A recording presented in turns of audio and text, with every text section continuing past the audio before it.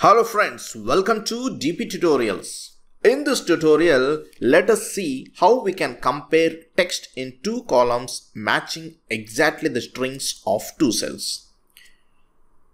Normally, we use the equal to function to check whether two cells are having the same text. But if you want to check the case, that is uppercase or the lowercase of the cell, you need to use the exact function. Let us consider an example here with two columns having same text but with different strings. Let us use the exact function in column C. Enter formula in C5 as equal to exact, open the bracket, A5, comma, B5 and close the bracket and press enter.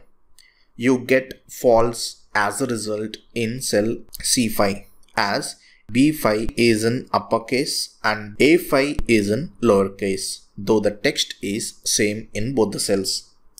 Now drag the formula to the bottom of the table to compare values in other remaining cells as well. Now you can see the results in the other cells as well.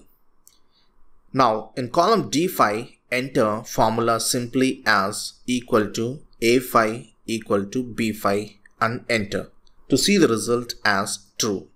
And now drag the formula to the bottom of the table.